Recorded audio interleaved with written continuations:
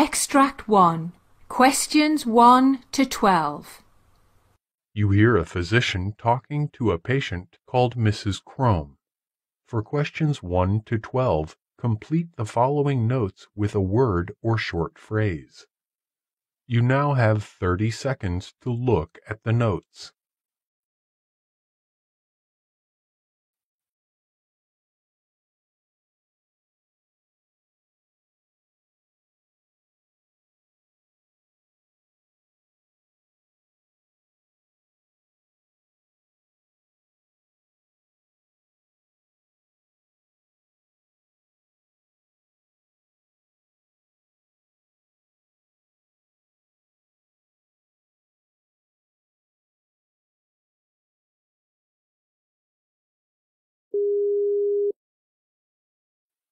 Good morning, doctor. Good morning. Please be seated. May I know your problem? Well, I feel that I have jaundice and a pancreatic mass.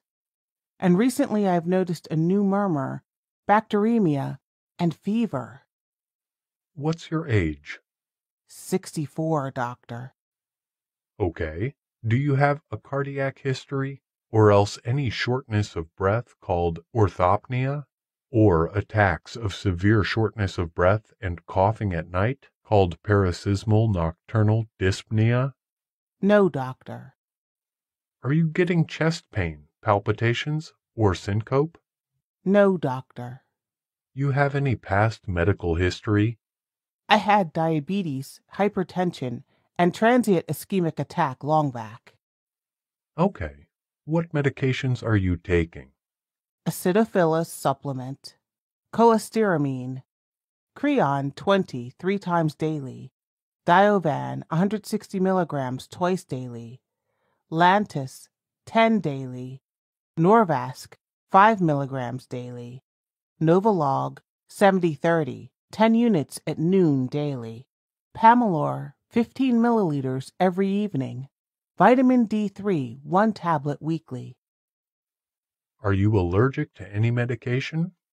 I'm allergic to codeine, Coreg, and vancomycin. Is there any family history of illness? While my daughter has a history of a murmur, my father died when he was 75 due to chronic heart failure. Okay. Well, your laboratory data shows sodium 133, potassium 2.8, chloride 99, bicarbonate 31, glucose 75, BUN 12, creatinine 0.8, calcium 8.6, total bilirubin 3.2, AST 63, and ALT 43.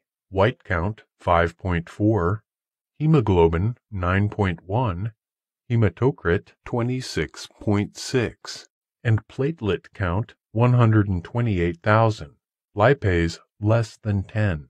Your abdomen CT diagnosis shows a pancreatic mass with biliary obstruction. Previous biliary stent is present. Your electrocardiogram shows normal sinus rhythm. There are no acute ST-T changes.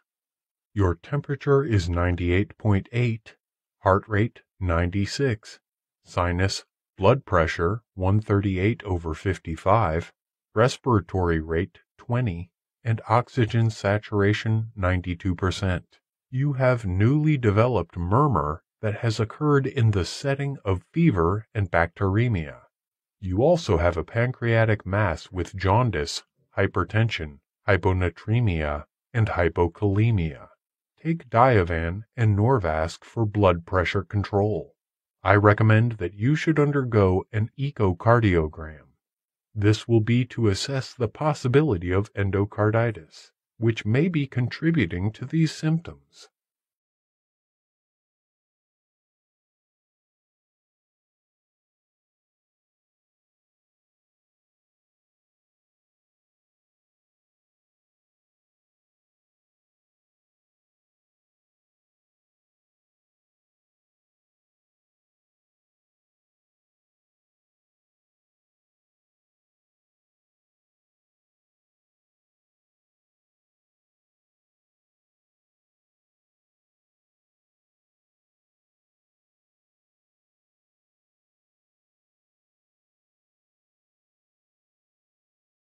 Extract 2, questions 13 to 24.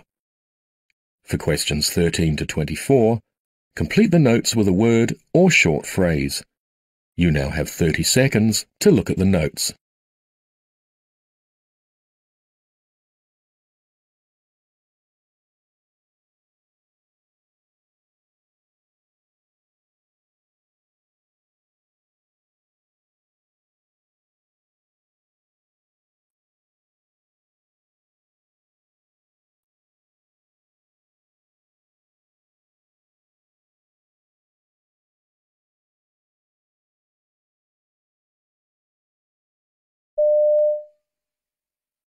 Hello there, my name's John, and I'm going to be the doctor that's looking after you today. Hello, John. Nice to meet you. And thanks for seeing me today. How should I address you? Please call me Kevin, yeah. I'm here today because I had a bicycle accident on Sunday morning, and I was wondering if you could check me out. I've hurt my shoulder and my wrist, and I'm just a bit concerned about it. Okay, Kevin, this is the first time that we've met, I believe. Yes. Can you tell me a little bit about yourself? Well, I'm 53 years old. I'm in pretty good health. I'm about 83, 85 kilograms. Probably could lose a bit of weight. My cholesterol's at lower than average levels by far. And what about your blood pressure? Is somebody checking that regularly? Yes, again, fine. If not on the low side, yeah. If anything, I tend to be on the low side of blood pressure and that type of thing. And you're not on any medications at the moment? No, nothing. Are you allergic to anything? No. Never been allergic to anything. I bicycle regularly about 100 to 150 kilometers a week. Have you ever smoked? No. What about alcohol? Not too much. I tend not to drink that much at all. When you do drink, what do you prefer to drink? Recently, I've been just having New Zealand whites, actually. Yes. And how many glasses a night would you have? In a week, 3 to 4. I mean, but that's like 2 on a Friday night and Sunday afternoon, that kind of drinking. It's pretty light, really. Okay. I'm conscious of drinking and smoking. Any history in your family in terms of your mother and father with diabetes or heart attacks? No, nothing like that. No, yeah, my mother was a heavy smoker. She was a very strong woman, but she smoked a lot. My father also had a bit of heart problems. He ended up having a pacemaker for 30 years of his life.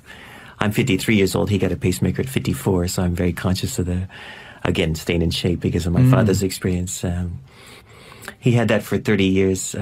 But it was never that he had a heart attack? No, it was just simply the heart started. He lived till 84, 85 years old, so perhaps I should tell you one part of my life story. I was in West Africa for several years. Probably the biggest health crisis in my life is living in West Africa for a long time. Have a lot of stomach problems, problems with giardia, malaria, and actually amoebic dysentery. Those infections brought my weight down to about 60 kilograms, so just terrible, if you will, diarrhea constantly.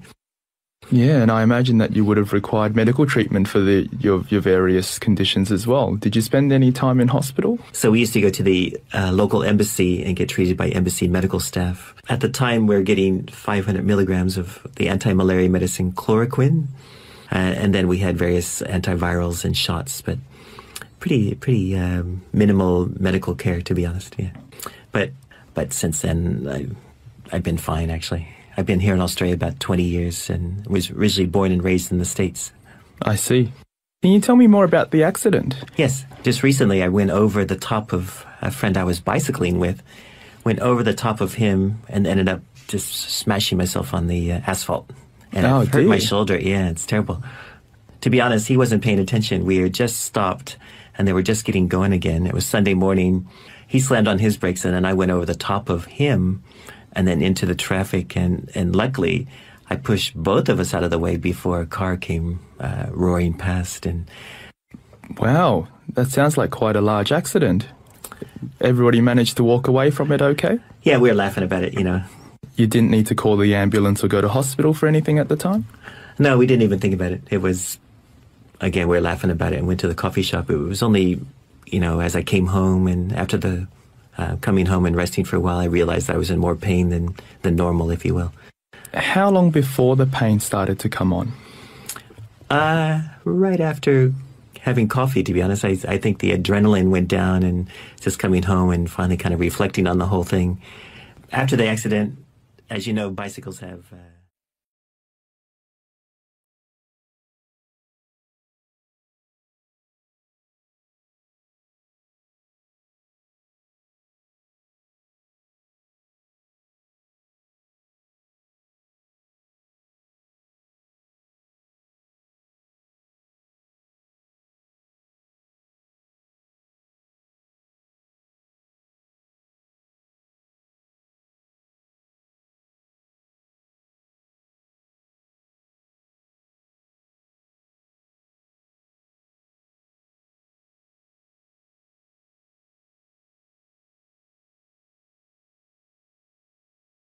That is the end of Part A.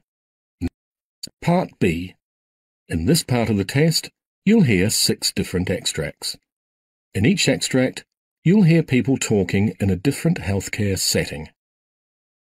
For questions 25 to 30, choose the answer A, B, or C, which fits best according to what you hear. You'll have time to read each question before you listen. Complete your answers as you listen. Now look at question 25. Now read the question.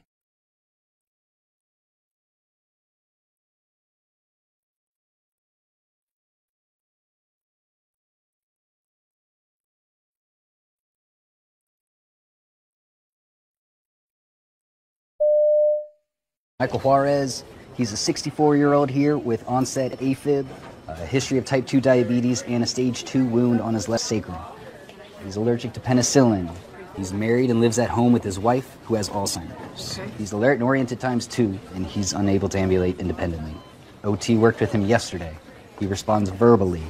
We're actively titrating his amiodarone drip. His lungs are cleared. His blood sugar was high before breakfast, and he got 7 units of insulin. His last bowel movement was 2 days ago. He's retaining urine due to BPH. He's on a cardiac diet and is due for a stress test at 10. Did you get all that? Wow, this is a heavy load. I better get started. There's a new admit coming from the ED. It's your turn to take it. He's coming to room 346, and the nurse will be calling with report. Okay, thank you. Good luck.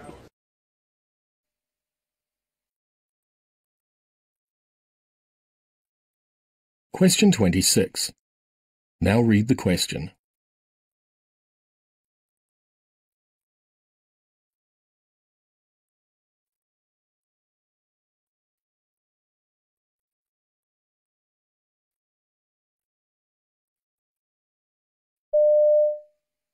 Do you need something? Yeah, I think I'm going to need some help with my patients today. All right. Okay, I just sat down. Give me a minute. I don't understand these new nurses. They don't want to work hard. They think everything should be given to them. That we should just stop what we're doing and help them. This place is going to send me to an early grave. I've had to precept all these new nurses and manage 40 beds.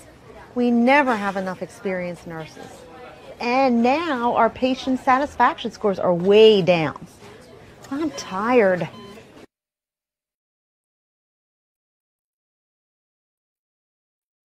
Question 27. Now read the question.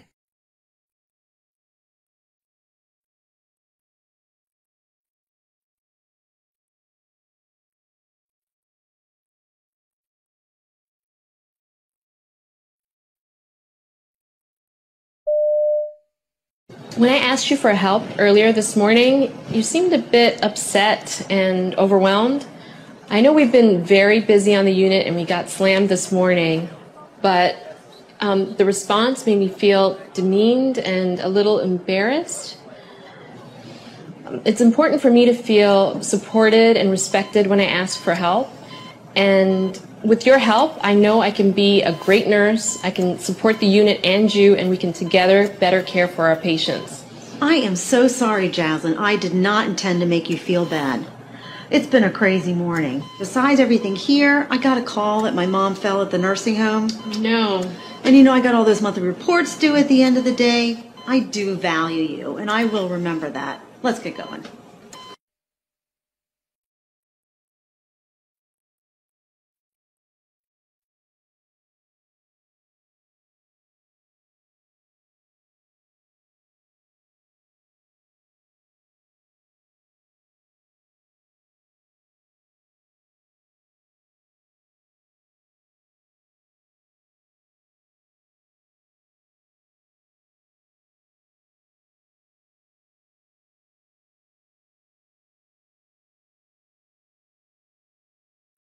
Question 28.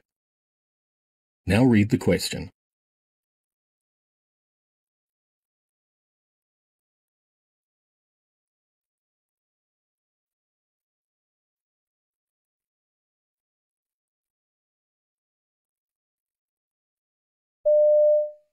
Hi, Dr. Walker.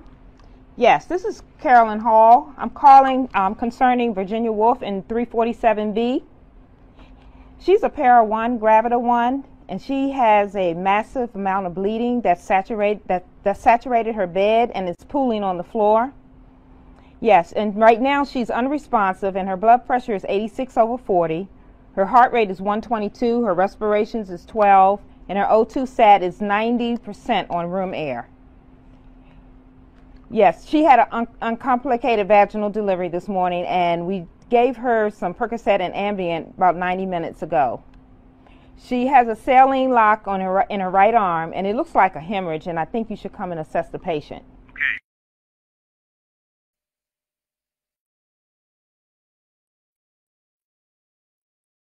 Question 29. Now read the question.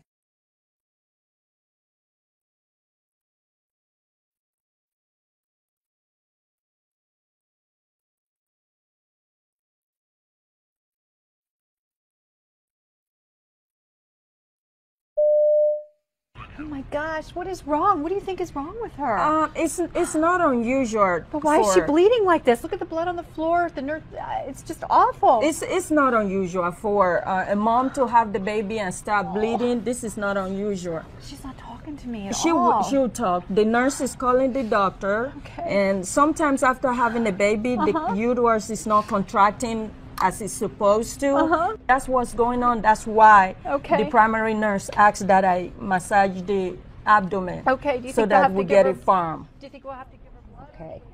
Okay, let me read that back to you. You said you want normal saline, 1 liter bolus, IV, O2 on a non-rebreather, and you want her to keep her SATs greater than 96.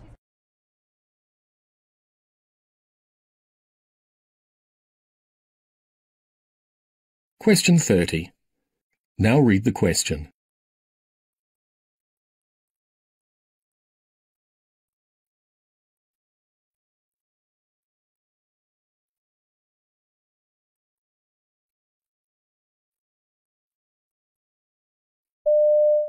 The situation is that a 42-year-old female with signs of chronic liver disease presented here about 2 hours ago with pre-syncopal symptoms after hematemesis and melena at home. On arrival, she was tachycardic and hypotensive, but responded well to fluids. We were working her up as a variceal bleed when she had this further large hematemesis.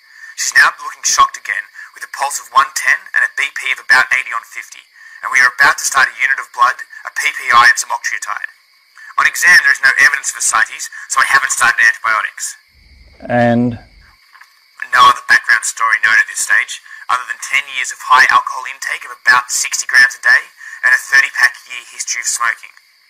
She's not had much in the way of investigation for her disease yet, although she does say that her GP told her that drinking had caused severe damage.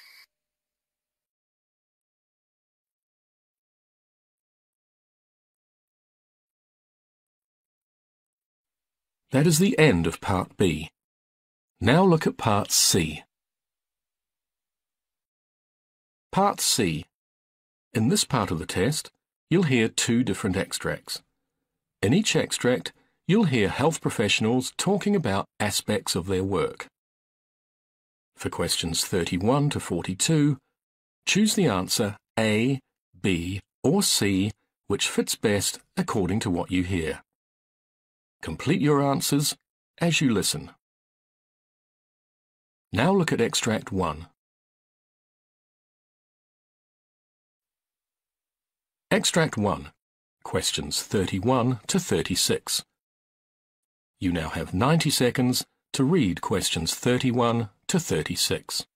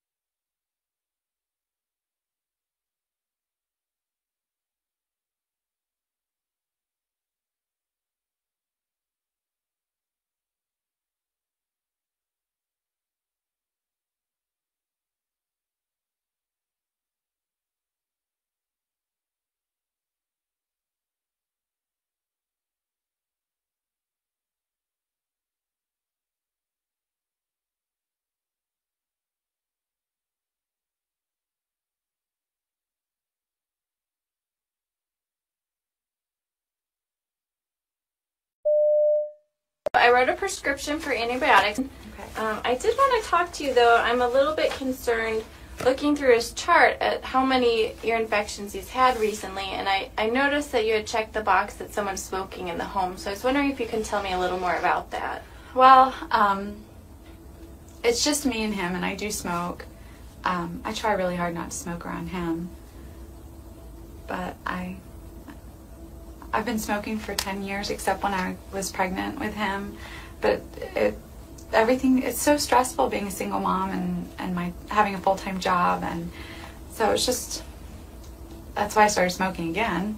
You have a lot of things going on, and smoking's kind of a way to relax and de-stress. Yes, yeah. Some people have a glass of wine, I have a cigarette. Sure. And it sounds like you're trying not to smoke around him. Why did you make that decision? I know it's not good for him. I mean, I've read those things about ear infections and asthma and stuff, but other kids have ear infections and their parents don't smoke. So on the one hand, you're worried about how your smoking might be affecting him, and on the other hand, you're not so sure if it's really the smoking that's causing these problems. Right. Yeah. I mean, he doesn't have asthma. He hasn't had a lot of other problems that his other friends have. So, and I've thought about quitting before in the past, but I just don't see how it's possible right now. What made you decide to quit smoking when you were pregnant? Well, he was inside me and we were sharing everything, and I knew that he would get some of that, and I just didn't think I could live with myself if something happened to him. Right now, though, it feels almost too difficult to even manage or even to try. Yeah, exactly. How were you successful when you quit before? I don't know. I think about it now, I don't even know how I did it. I just did it. You know, I just couldn't imagine like him not being born or going into labor early and him having problems and stuff like that, all the stuff that they talk about with women who smoke. So that was just enough to say, okay, you know what, I'm not going to risk that. So the risks were so scary then that you're able to stop, but they don't feel as scary to you now. No, I mean, we're two separate people, and like I said, I try really hard not to smoke around him. I'm pretty good about that. I don't let other people smoke around him. So you're doing the best you can do. Yes. Yeah. Okay, but it sounds to me too like part of you really does want to quit. Yeah, I know that I need to, and I keep every new year I say, okay, this year I'm going to quit smoking, but then something happens and it just doesn't. It's on your to-do list. It's just not making it to the top. Yeah. If you did decide to quit, on a scale of 1 to 10, where 1 is not at all confident, you don't think you could do it, and 10 is you feel pretty certain that you could, where do you think you fall right now? Probably like a 5. Kind of in the unsure area. Like, I know I've done it before, so I know I can do it, but at the same time, it just seems really hard, and it's not the same situation. Well, what made you say 5 rather than 2 or 3? I know all the ways it's bad for me, and I don't want him to grow up thinking that it's okay to smoke. I don't want him to use any kind of, I don't want him to chew or anything like that. So I know I need to, especially before he gets old enough to understand what mommy's doing, but I just don't know if I can do it. Okay. So it sounds like you have a lot of reasons why you'd like to quit. You have been successful quitting in the past, and right now you're just feeling a little bit hesitant about your ability to do it. Yeah. Where do you think we should go from here? I don't know. I'd like some help. I just don't know what kind of help I need. Sure. So. Well, if you'd be interested, that's something I can definitely talk to you about. There are a lot of new options that can actually help people be way more successful in their attempt at quitting. There's different medications you can try. I don't like medicine. Okay. There's also a lot of support groups and classes that you can take where you have other people to go through it with you, and sometimes just having that support can be a big part of it, especially for people like you where smoking is such a stress reliever. That sounds nice, but I'm not sure if I have the time for all that. Sure. It feels like something that would take up a lot of time and maybe not fit into your life. I wonder if we could talk about some options that might fit into your life. That would be really nice. Okay, well, if you're willing, then we could set up another appointment where you could come in and we could talk more about that. I would like that. That would be great. Great. Thank you. Sure.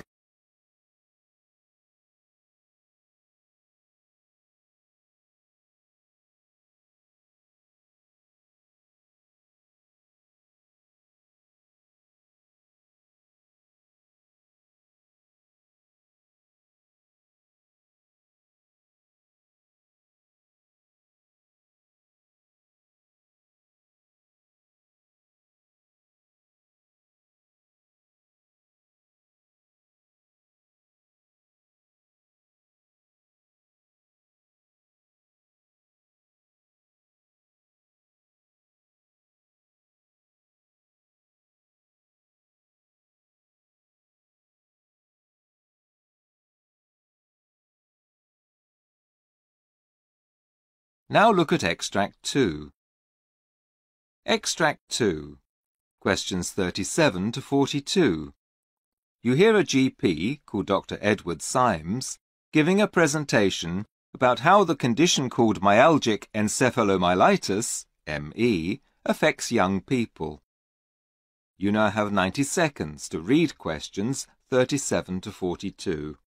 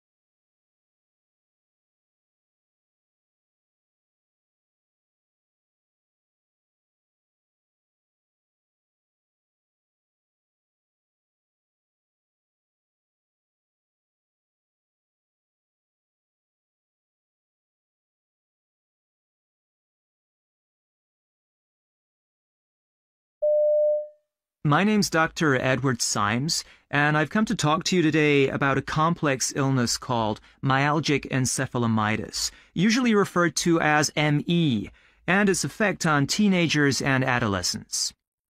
ME is a chronic neurological condition that affects many body systems, causing a variety of different symptoms, almost always including pain, feeling generally unwell, and sleep disturbance. I'd been working as a GP for about 20 years when my own daughter was 14 or 15, and one of her friends, let's call her Emma, was diagnosed with ME. She'd taken weeks off school, and none of her friends really knew what the problem was, other than that she was tired and not very well. The problem had started with a nasty bout of flu that she never fully recovered from. As time went on, Emma's friends seemed to abandon her one by one, as it became clear that even the shortest or most moderate forms of mental or physical exertion worsened her malaise and exhaustion. She ended up being excluded from almost every social activity, as she just couldn't cope with any exertion. The impact of this on her physical and mental health troubled me, as there seemed to be very little understanding and tolerance for her condition, and she was falling behind academically as well as socially. It was a chance meeting that resulted in me deciding to specialize in ME. One day I bumped into Emma's mom at the local pharmacy, and we ended up talking for almost an hour. She was clearly desperate for someone to talk to. It was having a huge effect on the family. She'd had to give up her job in order to take care of Emma, as her anxiety was made much worse by being at work when her daughter was sick and alone at home. It's well documented that ME is a physical disease, and there's no evidence whatsoever to suggest that it's psychological, but there's so much misinformation, and there's no therapy or cure. Emma's friends had apparently spoken about her skipping school or getting out of things that she didn't want to do. There seemed to be a general feeling that she should toughen up and get on with school life as they had to. As a result, poor Emma's confidence had hit rock bottom. She felt that people saw her as lazy or attention-seeking. That's when I decided to turn my attention to researching the illness. Somebody who's so ill shouldn't have to worry about proving it to everybody. Another extremely unhelpful aspect of the illness is that it's so difficult to diagnose. What we really need is a valid laboratory test we can use. At the moment, we just have to go through the patient's medical history, analyze their symptoms, and try to exclude other illnesses. Sadly, this often means that many young patients suffer the illness for years before they're diagnosed, which is a shame because an earlier diagnosis helps to reduce the impact through support and intervention. Another issue is that ME can be tricky to identify in younger patients as they don't always report symptoms accurately.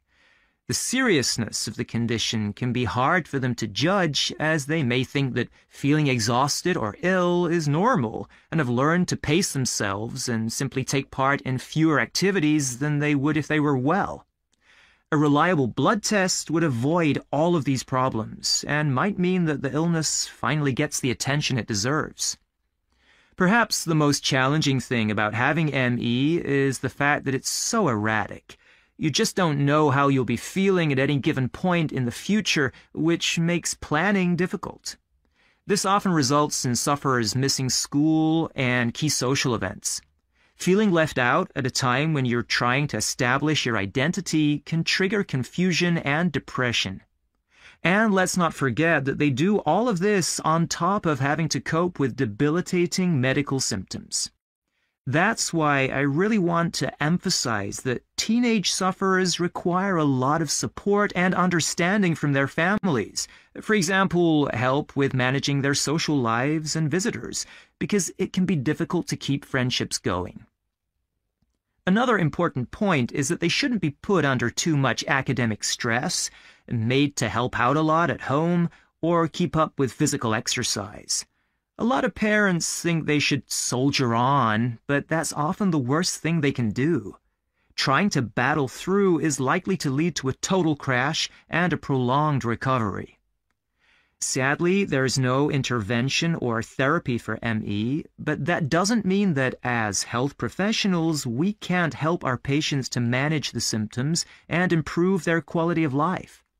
We need to be willing to try several and work out what makes the symptoms worse, what makes them better, and help the patient achieve a balance in their life so they can improve their daily function at such an important time.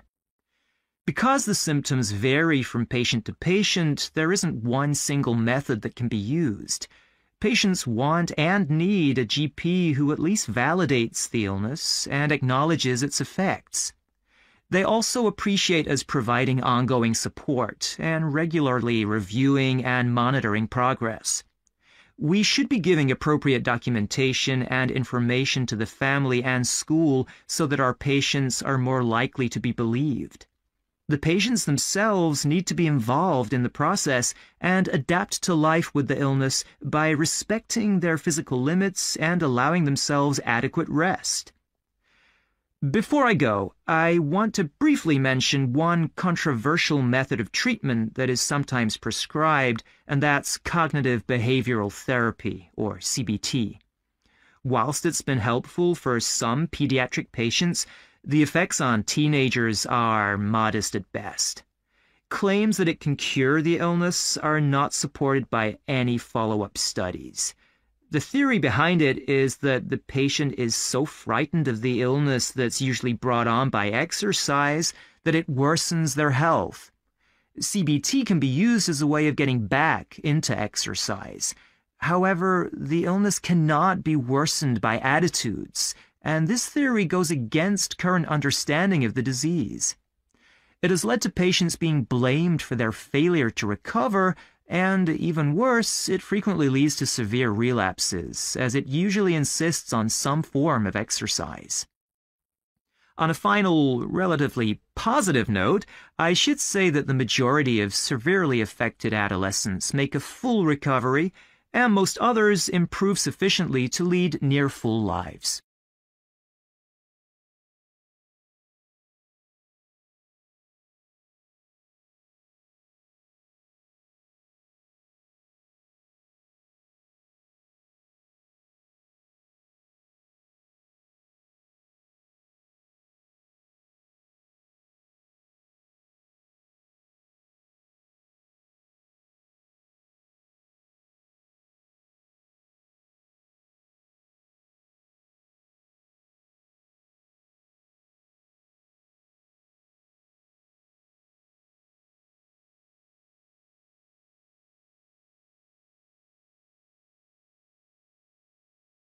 That is the end of Part C. You now have 2 minutes to check your answers.